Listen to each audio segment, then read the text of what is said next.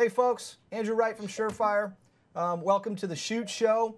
Obviously, SHOT Show is not happening this year, so we decided to do a little event ourselves direct and just connect with the customers. The agenda for today and for each day as well, we're going to do some giveaways. So first and foremost, we're giving away X300s, Scout Lights, Stiletto Pros, War Comps, and we're doing like several of those. I think there's 3 each per day. There's a link in the description of our video, also on our Instagram, for the entry form. Go on there, fill it out, and we're going to pull names each day, and we're going to give them away live. So be sure to get in for that. Also, we're going to be chatting with a couple different firearms instructors each day. Today, we're talking with Bill Blowers in just a little bit. We're going to shoot. We're going to talk a little bit about different relevant training topics and just some stuff that you might find interesting. Hopefully, some knowledge will be transferred for sure. Also, discount codes. So we're doing a fun little thing. Occasionally, on the bottom corner of the screen, you're going to see a code pop up. That is a web-only Pro Deal code that'll get you 40% off your order. It's one-time use and first come, first serve. So keep an eye out for it. And that's not just entering the code, just so you know. You have to check out and actually finish the order to be the one that uses it. So you might enter it and not fully check out with your order. You have to fully process the order for that to go in. We're doing a couple of those occasionally through the stream, so if you want something, keep an eye out for the code. They're going to pop up. After we're done talking with Bill, we're going to roll a never-before-seen video, kind of behind-the-scenes film of a tour of how we make lights, and it's a really interesting, in-depth look at how we make lights. After that, we're going to meet with a couple subject matter experts from SureFire and talk some new products. And then we're going to end with some more giveaways at the very end. And that's the basic agenda for each day. Tomorrow is the same thing. We got Jared Reston in the beginning that we're going to be talking to. And then on Thursday, we're going to be talking with Matt Pranka from X-Ray Alpha. So that's a quick rundown. I think I hit all the points that I need to. So yeah, let's do a couple giveaways before we jump in to talking with Bill. So up first, we're going to do X300 Ultras, and the winner is Giovanni Luvano Rico. That is an amazing name. Hopefully you get lots of girls. I think you do. After that, X300 Ultras, Victor Valenzuela. You have won an X300 Ultra as well. Then there's Ryan Akins. You have won an X300 Ultra. Congratulations. By the way, it was mentioned to me that there might be duplicate names. We're going to email you. We have all your information if you entered the form. We're going to email you to confirm, and then we'll go about shipping. Oh, I should also mention, each one of these products that we're giving away, the Scout Lights, the X300s, the War Comps, and the Stiletto Pros, we're also going to ship a set of Ear Pro for you as well. It's awesome products. So up next, let's do the Stiletto Pros. We got 3 of those. Stiletto Pro is an awesome EDC light for those not familiar, not to take up too much time on the product, but super slim, really, really nice, rechargeable, everyday carry, awesome light, tail cap activation, as well as a bezel switch, micro USB. So then the next winner is Micah White. Congratulations, Stiletto Pro. Then there's Manuel Kitt and Joshua Mayberry. Joshua Mayberry, congratulations on those products, guys. So we're going to be doing some more polls at the end of this episode. Be sure to stay tuned in. And then if you're trying to enter, wondering where to enter, you just tuned in late, the link's in the description on how to enter for the giveaways. We're doing more at the end. Yeah, also, engage in the comments. I'm going to jump in here shortly. So if you have any questions for anybody, be sure to put them in the comments, and we'll try and stay on top of them. But yeah, so up next, we got Bill Blowers from Tap Rack Tactical. Let's get him in here. Hey, Bill. Hey, good morning. Good morning. All right, man. How you doing today? I'm doing good. Yeah, no issues, no worries, man. New year, ready to start training again. Weather is changing, so that's always a good thing. Ready to get after it. Yeah, man. This is a first-time kind of live event for us, so bear with us. You know, we're in the learning phases of figuring this whole thing out, but I appreciate you joining us. Real quick, before we dive into some questions I had for you on like the training side of things, can you give the viewers, I mean, I think most people probably familiar, we've done a lot with you, but for those not familiar, just a quick, 50,000 foot view of your background and what you do? Right. Yeah. So retired from law enforcement 3 years ago, almost to the day. 26 years as a cop, 22 on SWAT. Prior to that, I was in the Army for 6 years. Started teaching SWAT-related topics, firearms, around 1994. And just kind of continued on with that. So the primary focus of the company was SWAT-related topics to start out with. Obviously, that includes guns, and so now teaching firearms around the country for citizens, not just cops, and then the SWAT classes, the tactics classes are still just every now and then. Awesome. Thank you for that.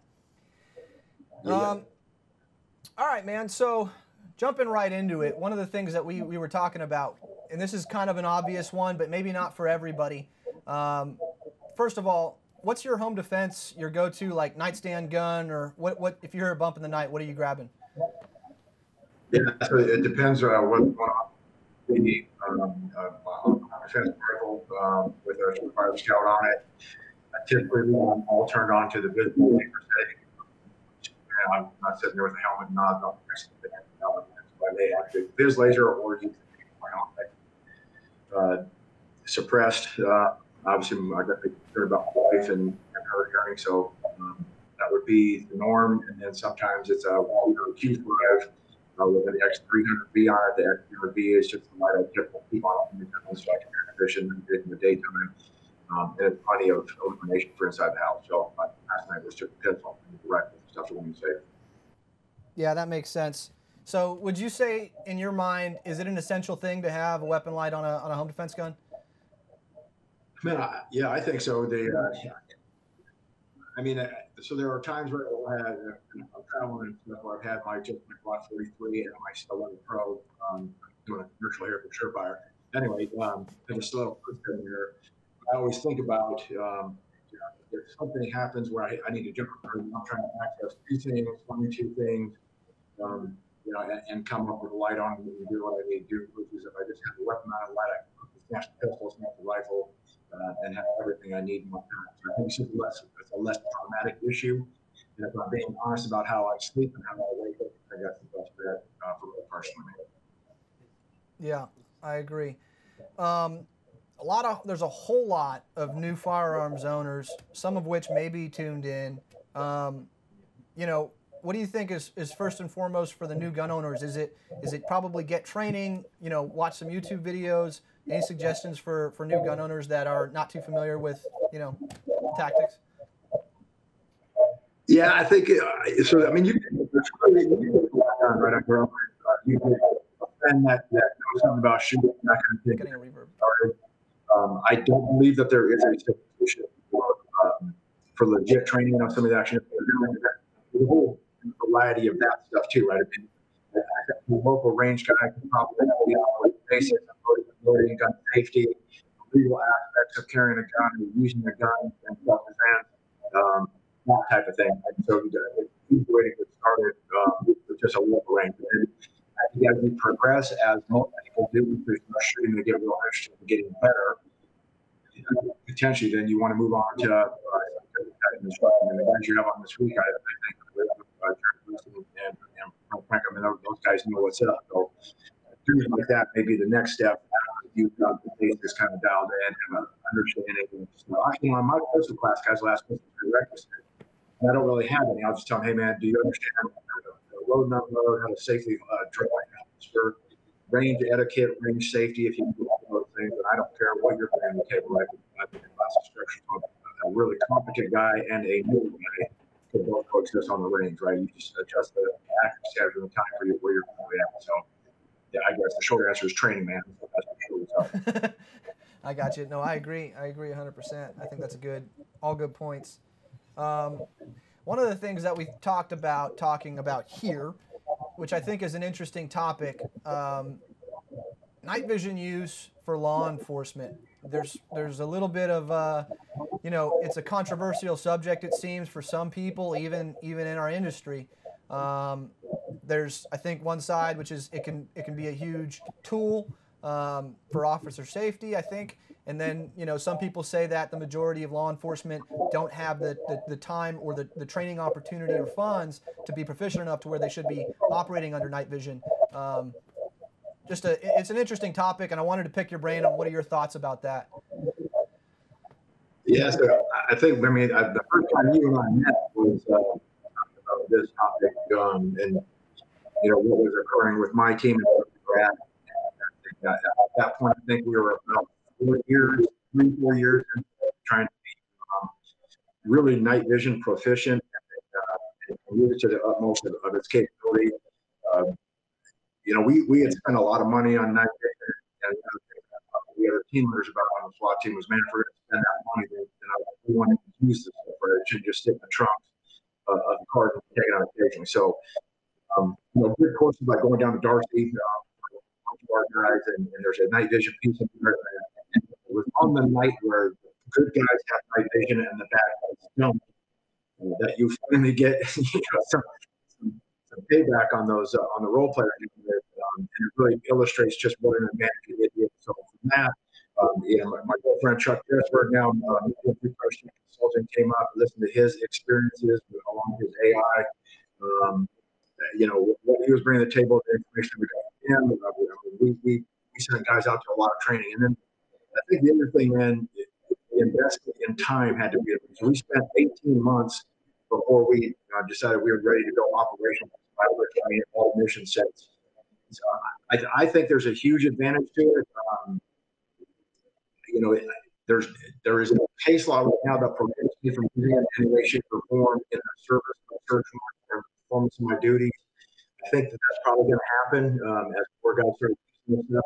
We end up with different things occurring. We'll start to get some case law coming down that maybe gives you some parameters for it to use. But right now, of course, it's the same as a flashlight. Enhances vision in the dark, and that's it.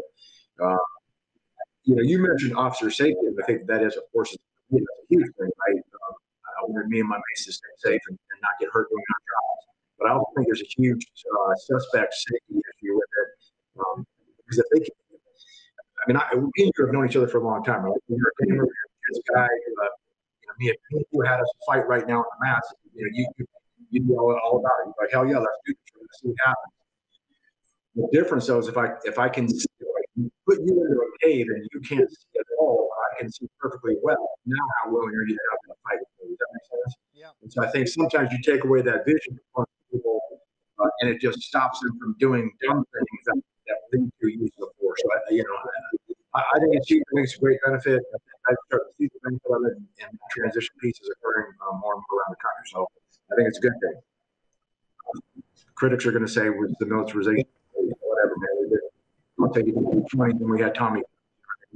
Yeah. No, those are really good points. That's like overwhelmingly positive and for it. But my question, I guess, secondarily would be, do you think it's not a blank? In my head, I guess was what I'm getting at. I still don't think it's a blanket yes, because if a certain department doesn't have the time and inclination to train properly, wouldn't you say it's probably not a good idea? Like, you guys are an exceptional department that put a lot of training time in, like you said.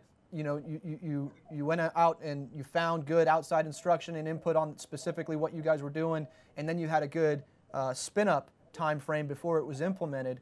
But if it's an agency that's not going to go to that process, do you think it's still a good idea, or within certain limitations? So that's one of the things I get part of that, right? Social media guys will message me.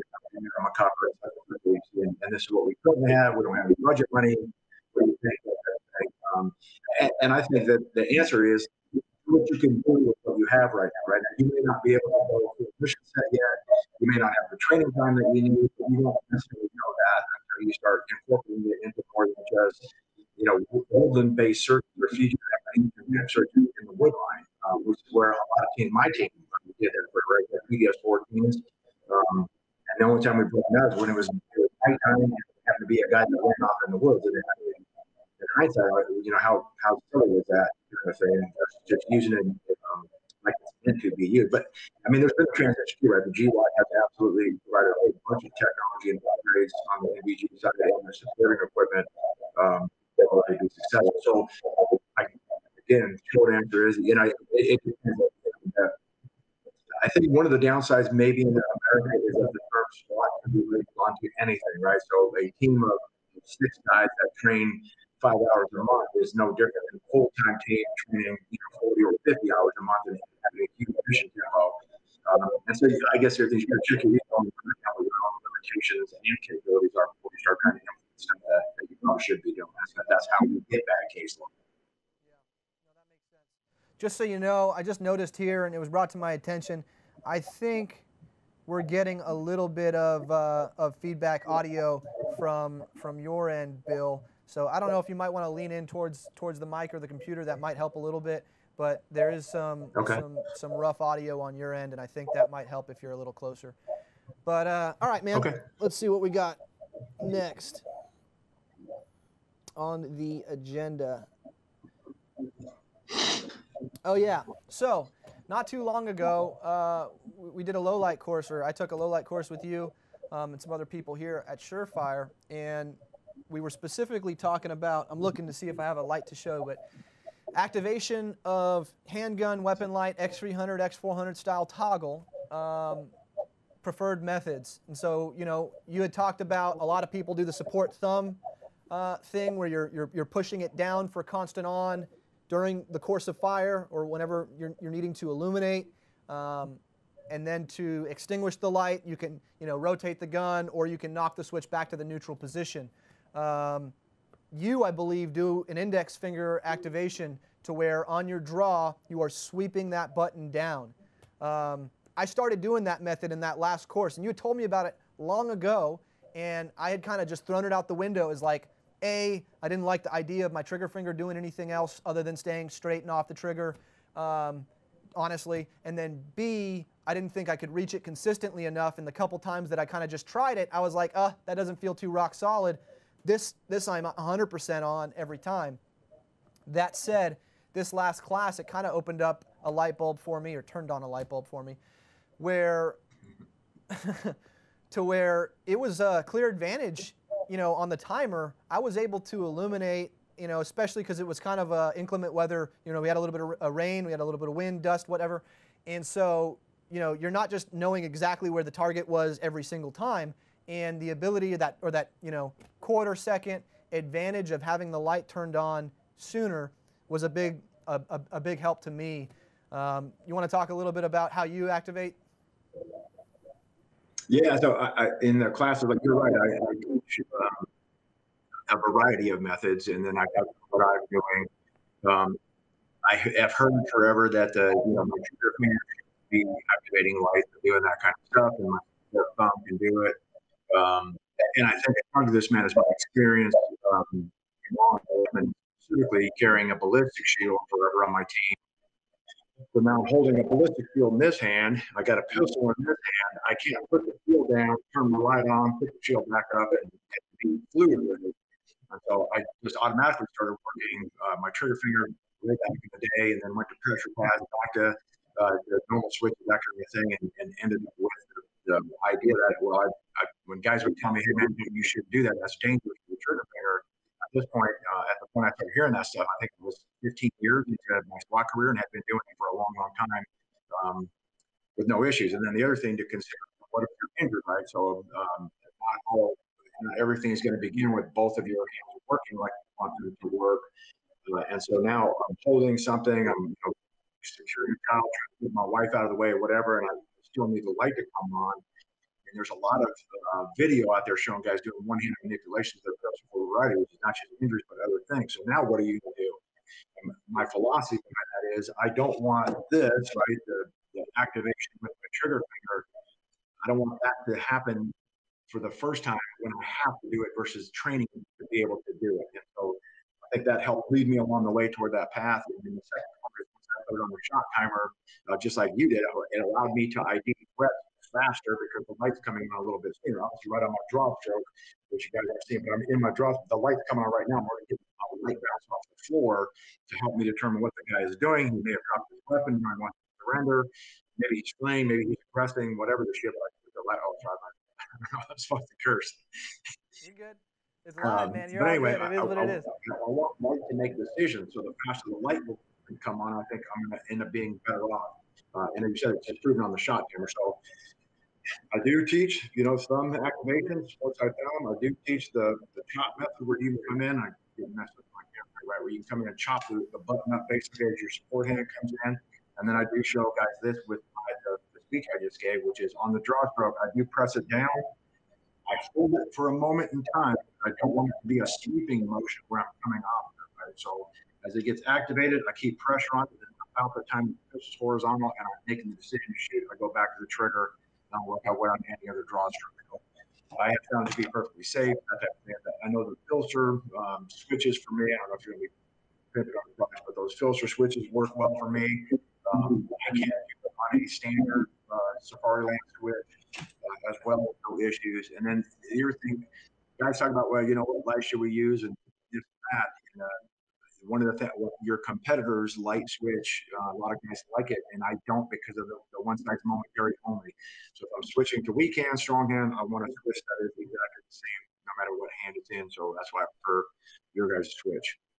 No, I think that makes a lot of sense. And like I said, I started shooting the same way now.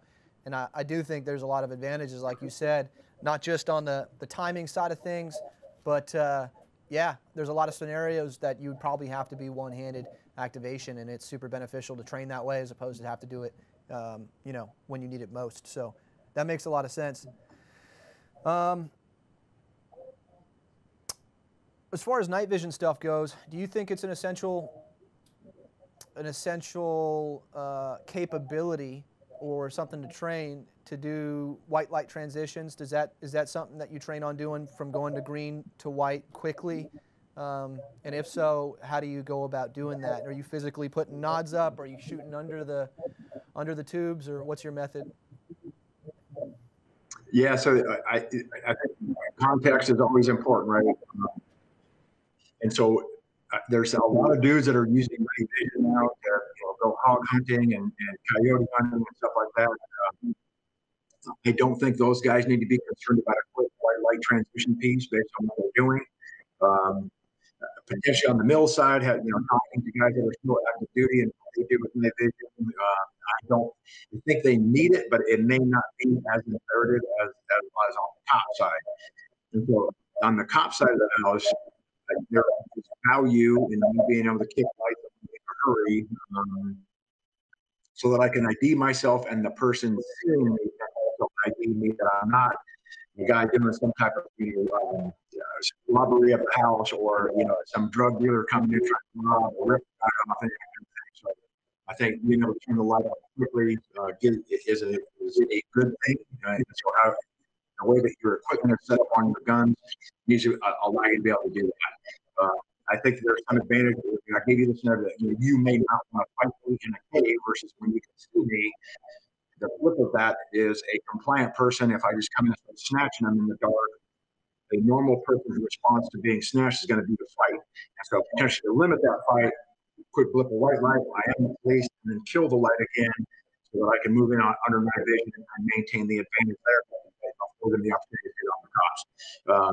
It could be a whole bunch of stuff. I think you need to be able to aim actively with lasers and passively with your red dot sight. So my team on the pistols, everybody had red dot sights on. The shield guys all had IR lasers for obvious reasons. That's the primary aiming tool. The answer is yes, man. You need to be able to switch to it in the law enforcement role for a lot of reasons. Long transition of stuff going on, right? And so the thing that came up is we're training and doing down officer issues and medical. The initial thing for everybody was, hey man, go white, go white. Because they wanted to see what they were doing on the medical side, right? Assessing injuries, that type of thing.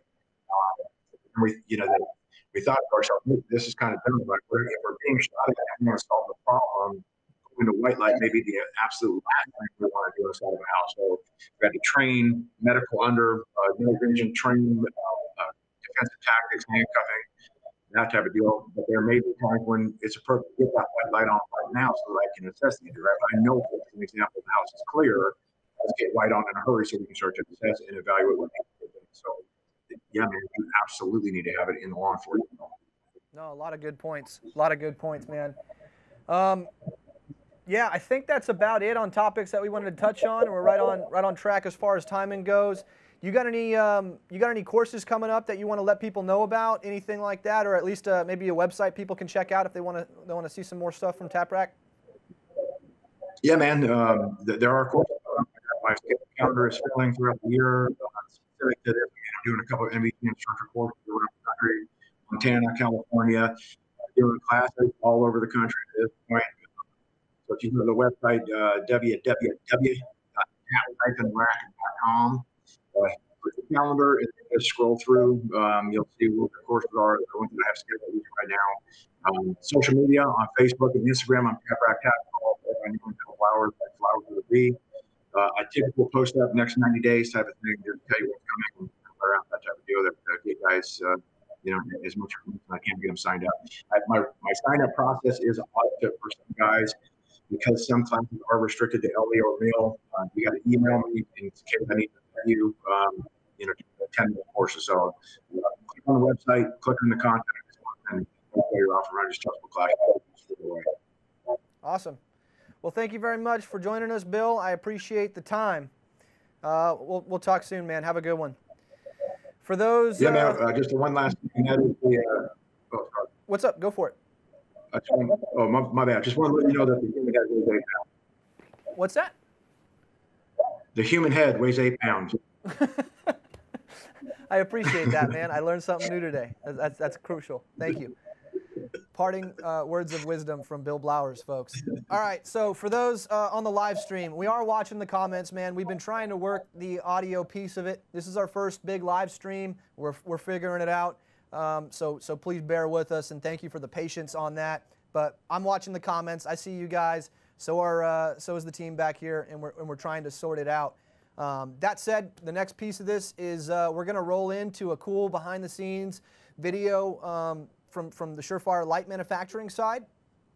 Really cool in-depth look from engineering, our turning center where our CNC machines are, testing, all of that stuff. So really cool quick video that we're going to roll into. After that, we're going to come back and we're going to sit down with a couple SMEs and talk about some new products and some lights. And then we're going to do the final set of giveaways. We still got some Scout Light Pros and some War Comps to give away, as well as some Ear Pro. So be sure to tune in for that.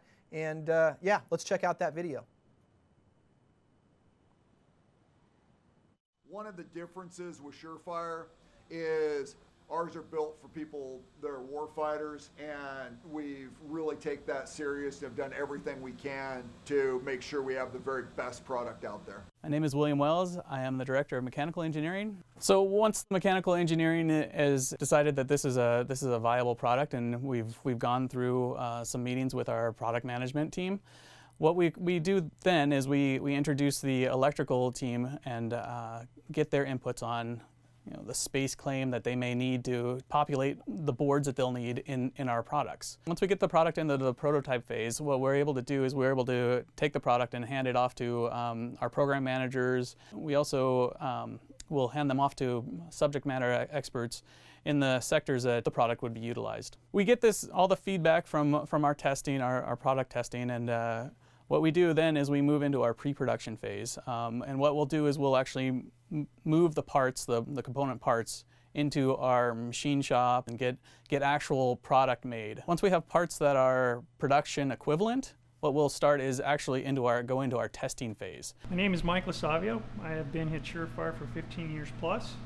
I'm currently in charge of environmental testing and lumen and runtime testing, candela testing. Environmental testing is we do a number of tests that are based on MIL standard 810. All of our lights go through some sort of environmental testing, but weapon-mounted lights are the most stringent.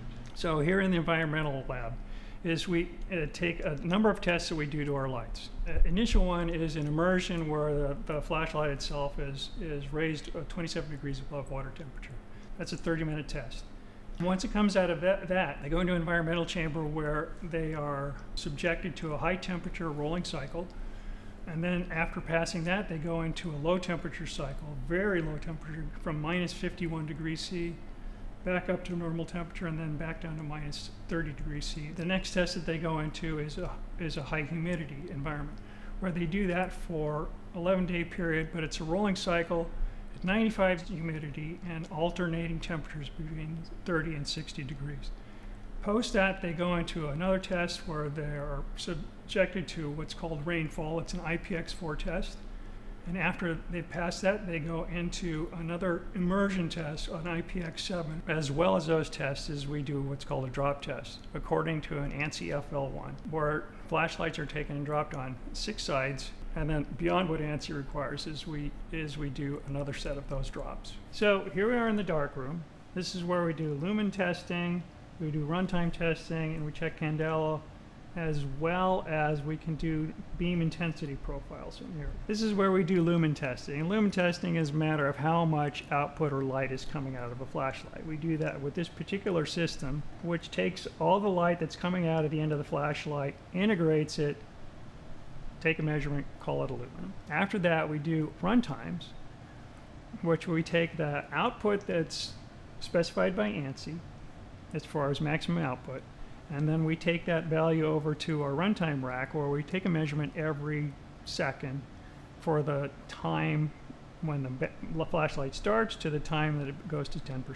After that, we'll do a candela measurement, again, according to ANSI FL1, where we take the flashlights and we put it on a photopic meter that measures in lux, and we take the distance we are from that particular meter and calculate what the candela number is. So the other thing that we do here is we do the calibrations for all of the test stations that are over in manufacturing.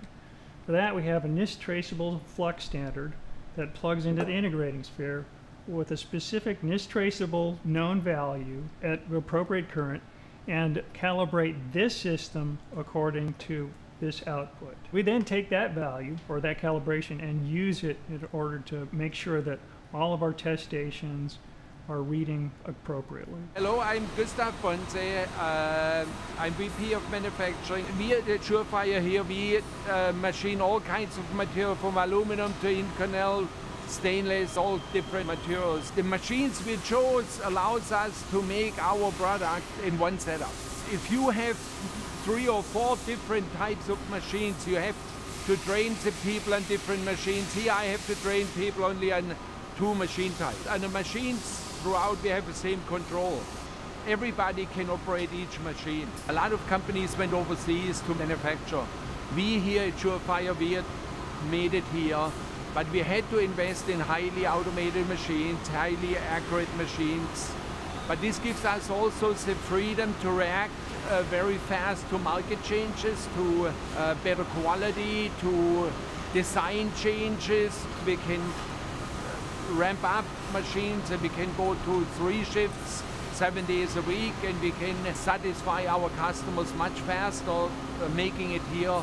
And the most important thing for me was to keep the workforce here. Engineering is about 10 minutes away from here. We work very closely together with engineering to make the manufacturability better. We have a very close relationship, work very nicely with our engineering department. I'm Alex Su, Vice President of Engineering at SureFire. I oversee all the design activities at SureFire. Well, I think the key to the SureFire advantage is the fact that from concept to production, we design and manufacture here in the US. Good morning, my name is Daniel Fischer. I'm the Vice President of Assembly Operation here at SureFire. Here we are doing our weapon-mounted lights, X300, Scout lights, XC models, XSC models. Let's go over to the warehouse where we actually see our incoming anodized parts, actually where the turning center left off, and we are actually picking it up from there. All right, in the process of building actually weapon-mounted lights and flashlights, we have a vertical lift module, which is called the VLM, where we are getting our jobs actually released from an ERP system, actually based on customer demand, based on forecast, depending actually which one is coming in first. And then we are releasing actually the parts here to the production, to the warehouse. And actually from here we are picking up the parts, where the worker, the operator actually can take their own parts and put the flashlights together there. Okay, let's see actually how we do our assembly out there on the production floor. In a general process actually, I mean, we are getting the PCB in there. We know actually the layout from engineering, so everything is done there. We are getting the parts out here. We are putting a solder paste on it, a very thin layer of solder paste over here. We are getting the bill of material to the machine, so we know actually what kind of a resistor goes on it, IC goes on it, what kind of a chip goes on there. The machine knows actually where to place it on the board. We are picking up the parts with the machine. Everything gets placed on it on a wet paste, on a solder paste. Later it goes into the reflow oven actually, where we reflow everything. And after the reflow oven actually we are doing a quality check. Everything actually gets inspected 100% here to make sure actually that all of our main components like the PCBs, I mean, which is the brain of the flashlight, I mean, that's the heart of the flashlight, I mean, that's where we are putting a lot of efforts in there. We are doing the CPU boards, the power boards, and everything actually gets tested over here for the correct layout, for the correct parts, for the integrity of the check, for the correct solder. Actually, that the soldering is done correctly. Everything is done here in-house at SureFire. In the next assembly process actually, for every weapon mounted light, for every handheld lights actually, we have a reflector portion actually in there, a reflector or a TIR portion actually in here. A TIR is a total internal reflector which projects the beam out there, so you have a really nice tight beam together. So you have all of the candelas what you want to get out of it, and you can also see, I mean, very nicely in the far distance. What we are doing here actually, we are checking actually the TIR lens, that actually it's perfect, we don't have scratches on it, we don't have smudge on it, or we don't have fingerprints on it. After we did our brain assembly actually over there, which I'm referring actually to a CPU board and the power boards, of course we also need the LED assembly, which of course with the power board and the CPU board, actually we need to drive our LEDs. So we have a light coming out on the other side. This one is called a metal core board. We are using nowadays, we transferred pretty much like everything from aluminium over to a more expensive one, which is a copper board.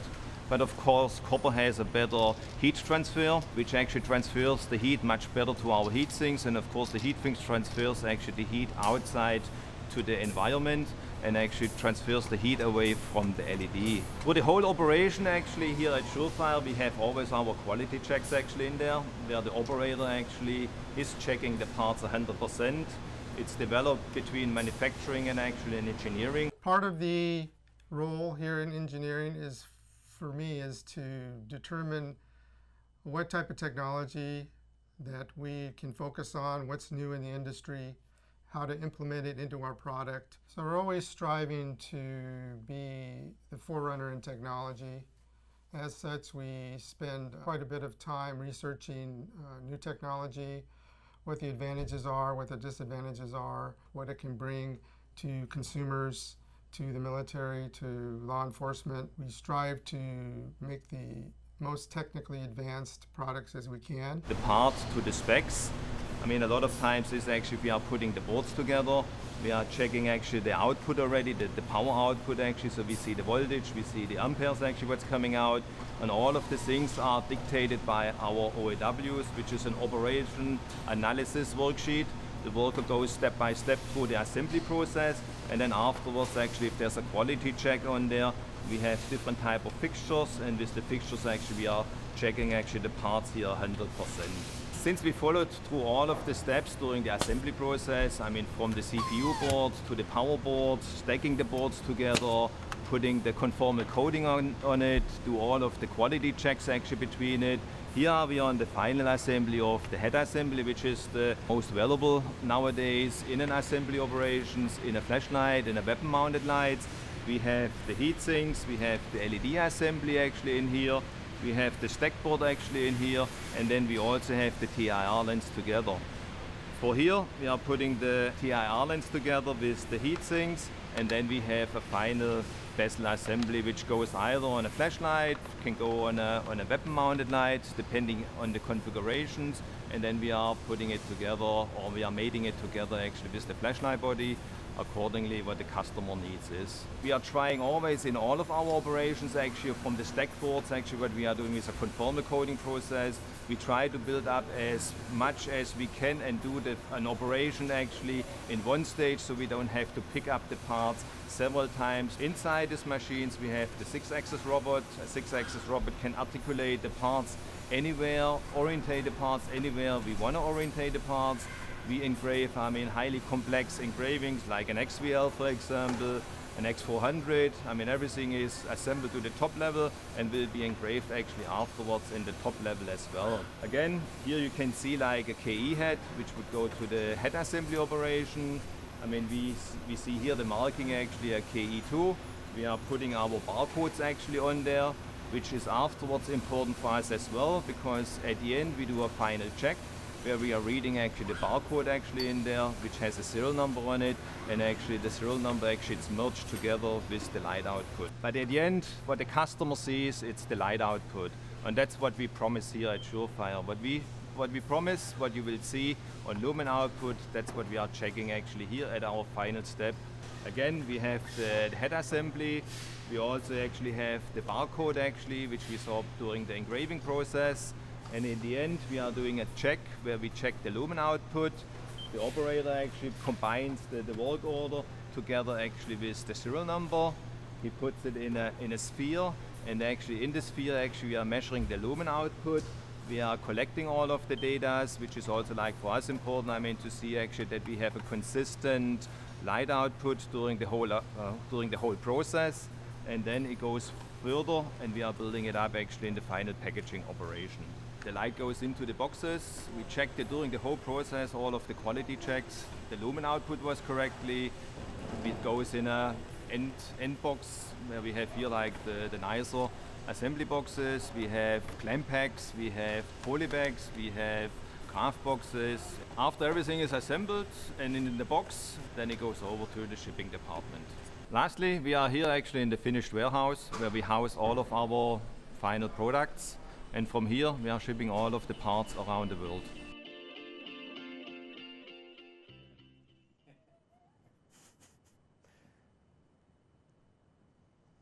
Hey folks, welcome back. Been watching your comments. Hope you enjoyed that video. Look behind the scenes. We've never really shown, a full tour like that. So we were really excited to give people a kind of glimpse behind the scenes and hopefully what, a better understanding of what makes us as far as the quality and whatnot.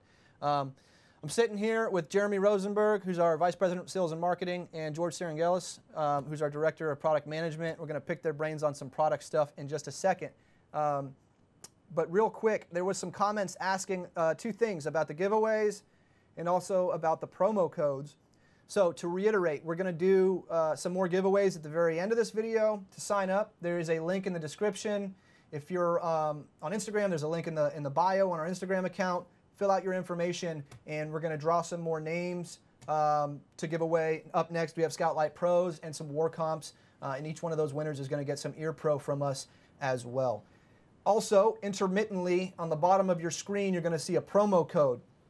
Those are one-time use only, website only, so you can't call in with those. You got to go on our website.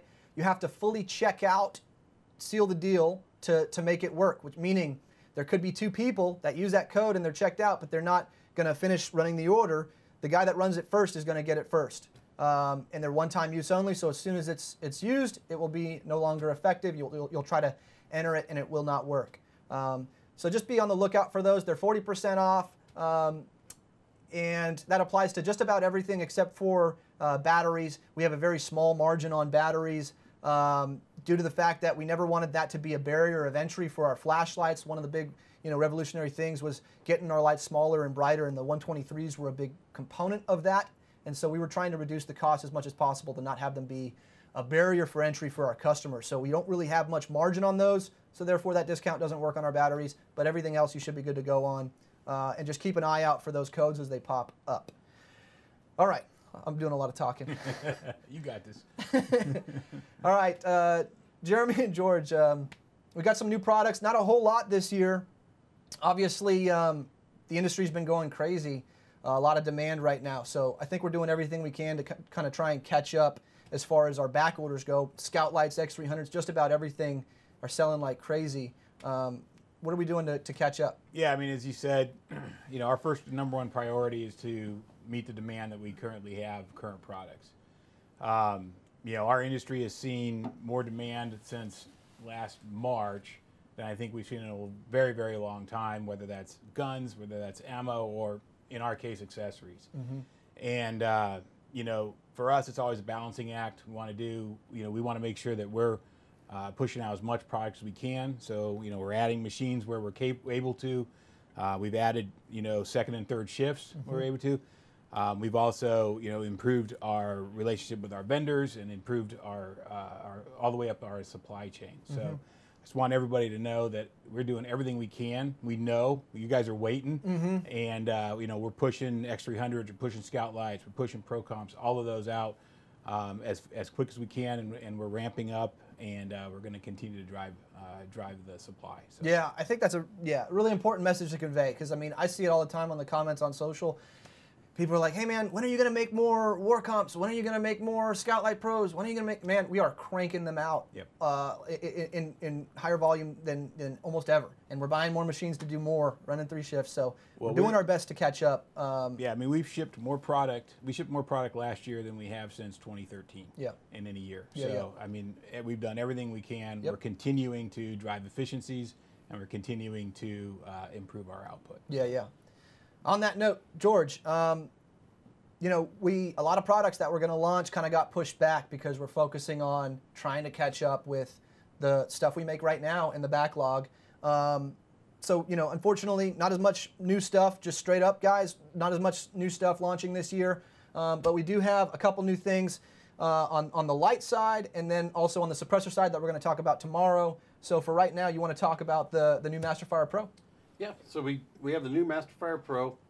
Basically, it's a takeoff of the Legacy series that we've had out, and most people are familiar with that because it's open top. It'll accommodate a suppressor, which is really one of the unique features of the MasterFire Pro, along with any type of an optic that you put on the slide. As long as you can attach the weapon light to your weapon, it'll fit this platform.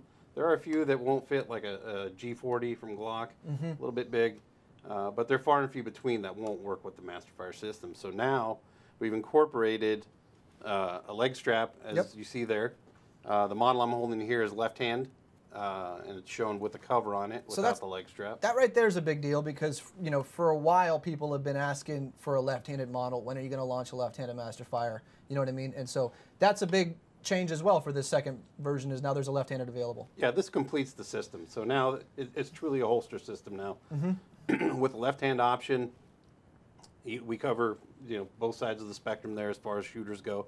And getting back to the cover, if there's no need for a suppressor and you want a little more security, if you want the weapon to be cleaner, less visible, cleaner, that's what the cover's for. And you'll notice there's a rail built up on here. We're working on some accessories as well for this. So you could attach a molly pouch or tourniquet or whatever it is that you want to attach to it. It'll be basically compatible for that platform. And this cover, for those that, so again, one of the cool things about it is with the cover removed, you can run a suppressor, right? With a retention holster, which is pretty unique. Is it easy to take that cover off? Very easy to take it off. You have one screw here that you remove, and then the cover slides off. It sits in a couple of slots, so it's captured. There's 4 points of contact. Keeps the cover in place. It's very secure. Sweet. One thing I did want to add on this, and that specifically to the shroud, is that was direct customer feedback that led to that, to a product improvement. So we released it without knowing, you know, with the assumption this would be, you know, primarily for suppressors, for optics, that kind of thing. And as we were getting out there, T&Es with agencies and with other folks out there, you know, that their feedback is what led to that improvement and why that product is where we're at. So. Sure, that's cool. And yeah, you can still remove it, like George was saying. I'm not sure when the feed got lost, but just, you know, you can remove that cover if you still want to run a suppressor, which is a really cool feature of it. Also, you know, it's kind of nice if you're going to have one holster and you can now have one weapon light that fits pretty much all of your handguns as far as, you know, cross compatibility goes. So you have a railed STI, you have a Glock, a Springfield XD, whatever it may be. You know, you throw the holster series light on there, and it's going to work with that holster, which is kind of convenient. Yeah, and every gun's different, so we've also taken that into consideration with how you mount the belt. Mount to a belt. You can adjust the slots here for different size belts. You can also change the cant to get the pistol to sit right in the holster. So There are a lot of little subtleties built into this, including a screw pattern here to where you can use other manufacturers' bracket systems like Safariland or Blackhawk or G-Code. You have the ability to just bolt it right on and run with it as well. So there's some versatility built into the platform in that respect. Yeah, that's awesome. Diving in next, there's been a lot of comments and questions on this guy. You want to talk about the XSE? So first and foremost, I mean, we launched this last year, and I say launch with air quotes. So due to everything that's going on right now, we've had some issues with our batteries. They weren't meeting our quality standards right. So we kind of put that on hold, and we're gonna still continue forward once we sort this out, and we're not gonna let it out. Is that more or less what's going on? And part of it too is the whole development process. When you're trying to make something so compact and still provide as much power as it can, there are hurdles along the way, and it was a learning curve for us as well. Yep. We've really come a long way with this. We're very comfortable with where we're at now. Yep. The product is solid. All the testing we've done, we're very comfortable with how well the product holds to the weapon. It doesn't loosen. The LEDs are holding up to the recoil and the shock and punishment of these pistols. So, you know, like anything we do at SureFire, though, we will not put it out to market until it's ready to go to market. Yep. So regardless of what it takes, we will put in the effort and the engineering time to get it right for everyone because, yep. You know, So and I think that's the key message, right? Yeah. And as much as it pains us, and we know that everybody's out there waiting for these, and and we can't wait to start shipping them. There was a lot of pressure to ship, but we didn't, right? Yep. And because we're not going to release a product that doesn't meet our standards. Yeah. So So the battery issue, we'll get it sorted. I mean, I think roughly, what are we, like a month out, 2 months out-ish for actually having quantity on the shelf? That's a good estimate. Yeah. So we're doing our best to catch up on these guys. For those not familiar, I'll just give a quick rundown on what the XSE is because it's a really exciting product. There is 3 models. This is a micro compact handgun weapon light. By micro compact, we mean this is the Glock 43 railed MOS version. There's a 48 railed MOS version. Springfield Hellcat has a version as well of the XSE, and then also SIG with their P365. All 3 of those pistols have different proprietary rails, so we have a different light model for each one of those. And I believe there's even going to be some more handguns coming to the market that utilize one of those 3 rails that these will be cross-compatible with as well. But the cool thing about it is it's super, super compact. You know, you can see that on this Glock 43, it's not wider than the frame, it's not longer than it, so you're really not losing anything as far as concealability goes. What's the output, 350 lumens? 350 on the output. Yep. Runtime's about 30 minutes per charge cycle. The battery does not, it can be removed without taking the light off the weapon. Yeah, so that's pretty cool. One of the really nice features built into this. Yep. It's easy to change out the battery. The charge, you get a charger that has 2 bays. So you can charge multiple batteries. Yep. You get one with the light, and then of course we'll sell them as accessory items as well. Yep. So it's a very convenient platform in that respect. Yeah, and the reflector is a little bit different than what we've done in the past. It's a parabolic reflector. For the amount people here, especially nowadays, 350 lumens is not that much in most people's eyes. Although back in the day, 350 lumens is a mountain of lumens. But with this specific reflector, you're getting a decent amount of candela given the size and the power constraints we have with this battery. Am I right? That's correct. Yeah, we changed the optical prescription. We went from faceted to a smooth reflector, and that helps improve candela. So we have the lumens, and in this case here, by making the changes to the reflector, we managed to pick up some more candela to throw a tighter, farther beam. Sweet. Yeah, so rechargeable, super concealable. XSE is an awesome light. We're sorry we're a little bit behind on shipping, but we're working on getting the batteries sorted, and we'll get those out, and we'll do a little bit of a relaunch when we're caught back up with it. We've gotten a lot of questions, so we kind of just wanted to address it straightforward. Unfortunately, not everything goes to plan, but as Jeremy and George said, we don't want to put out a product that is not going to meet our quality standards, so we're on hold right now. Next up, Spotlight Pro. We're going to talk a little bit about that. I think I got one back here. This is an awesome product that a lot of people don't realize some of the nuances with it. Number one, that it ships with both an M-LOK cleat and a Picatinny cleat. I can't tell you how many times I've like retold that to the same person, and they're like, wait, it comes with both? Yes, it comes with both. So you have the ability, as seen here, to mount directly to the M-LOK rail. Also comes with a Picatinny cleat if you have an old Mark 18 or any type of quad rail, Picatinny rail, or even on an M-LOK rail where you want to mount it on the 12 o'clock. Sometimes it makes more sense for that. The body itself is on a really cool swiveling system. George, can you talk a little bit about that design? Because it's a pretty cool design, and my understanding is that screw, I mean, personally, I have it loose for here to show the fact that it can articulate and swivel. But when I get it, like I'll run it here, I will crank the screw to make sure it does not back off. However, my understanding is you can have it at like 90% tension, so you can still move it, and it'll maintain that tension. Is that right? That's correct. And part of the design that went into the mount system is it's actually a moving mount. There's multiple components to it. So you have the screw, and then you also have the screw block that is held in place with a roll pin. And there's a slot cut in it, so it allows it to move in and out as you tighten or loosen the screw. So it applies even pressure from both ends onto the pedestals of the body. So instead of putting any kind of stress by bending those pedestals, it's more even pressure by pulling in on that. And that's how it's able to maintain pressure. Correct. Yeah, even pressure, and that's what allows you to do what you said, where you could, you don't have to go to full tightness. You could back it off just enough to where you have enough friction and pressure to where you can put it wherever you want, but it's not going to move on you. It's not going to flop. Yeah, and that's pretty cool. I mean, a lot of people nowadays doing more night vision stuff. If you're running it up to, it's not a problem here with this particular setup, but if you're running it right next to a laser system, I could see having it be at 90% tightness and the ability to move it out of the way so you can adjust, potentially windage or elevation depending on which laser system you have. That could be a big advantage and a super nice feature. And then overall, I mean, it just allows you to get it as close in and sucked into the gun as possible, no matter what platform, AK SCAR, any type of foreign weapon system, you can tighten this thing up.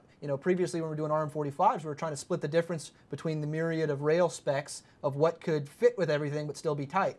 Now you can make it as tight as possible no matter what. Yeah, and get it exactly where you want it. And you can do it with common tools that are available in everybody's toolkit. Yep. So. Yeah, so that's the new Scout Light Pro with that mount. The Scout Light Pro, we have every iteration of Scout Light available in that body. So this is the 6-volt, 2-battery standard white light version, but we have the mini Scouts, which are 1 battery. We have the IR Scouts, which are white light and IR. All the previous accessories work with them, so remote pressure switches, dual switches, all that good stuff. So yeah, that's the Scout Light Pro. Just kind of wanted to quickly touch on it for those not familiar with the differences and the upgrades on the Pro system itself. Then to add on that, all the switches are compatible with the Pro series as well. So if you want to have a DS system where you have a redundant clicky built in and a removable pressure switch, all those accessories will work. So if you have them from an old legacy system, transfer them over. If you want to add it in, just buy one off the internet or call us on our customer service line. Good points, good points. Yeah, if you have any questions on this, guys, I'm still watching your comments, so if you have anything specific, let me know. Make a frame for the SIG P320 and M17 with a built-in X300. You want a built-in X300 frame? If we could do that by next Tuesday, that'd be great. Yeah, no problem. We'll jump right on that. Anything else, let us know. We're doing one-off lights apparently here today. Christmas is coming, won't it? All right. If you guys have any other questions, jump in. Other than that, I think we're getting close to wrapping it up. We're about 1 o'clock. I'm going to do the last iteration of giveaways for who. This just in, I got the sheet during the video break of the winners for the second set of lights. But any update on the Scout Vampire more milliwatts? No, we haven't, I don't believe, changed the IR output of those. I don't think there's much customer demand for that necessarily just yet as far as actual milliwatt upgrades go. I mean, am I missing something there? We have a standard, a baseline that we offer in our commercial off-the-shelf product line. Yep. There have been cases for special customers who are doing special things where we've made them little, the output has been increased. But, in most situations, the 120 milliwatts or the 100 milliwatts that you're getting is more than adequate. Sure. For really what the scope and range of the light's built for. 100%, 100%. See, that's an answer that normally I would nudge George at SHOT Show and be like, hey, don't say that to the film crew, but we're live here, so you just got it, you know what I mean? So try and catch us off guard, folks. This is what this is for. Let's see. When I announce the winners, make sure I choose this guy, send it. I'll see what I can do. Unfortunately, it's not your username. I'm going to read off the actual names for people that won. All right, folks. So reiterate, tomorrow we're going live again at noon. Try and get that audio issue sorted. We got Jared Rested joining us, and then we're going to show some other new exclusive content on the suppressor side, some really cool in-depth looks on how we make suppressors. And then we got Barry Duke joining us to talk specifics on suppressors. So have your questions ready if you have any specific suppressor questions. If you have a certain rifle and you're looking for the perfect can, let us know, and we'll see if we can answer all your questions there. Doing more giveaways tomorrow, more X300s, Scout Lights, Stiletto Pros, War Comps. We're doing all that as well. Be sure to join in, and we're going to do some more promo codes also. So the winners for today, and by the way, so this coming up, these first three are for War Comps. Bernard Urheil. Is that how you'd say that? That's good. Looks Better than I good. would have done. Bernard Urheil, congratulations. You just won a War Comp in 5.56. Ritsuki Miyazaki, you just won a War Comp. And Jesse Rosal, you just won a War Comp. Then for Scout Light Pros, I have Jiwon Kim, Quinton Hanjin, and Rory Perez for Scout Light Pro. So congratulations, folks. Obviously, just so you guys know, all ITAR and all that stuff applies. If we can't fulfill these obligations, we'll get you a consolation prize and we'll redraw for those tomorrow. Any questions, jump in the comments tomorrow. We look forward to having you back. Again, it's our first time kind of doing this, so bear with us for any issues. And thank you very much for joining us. We'll see you tomorrow.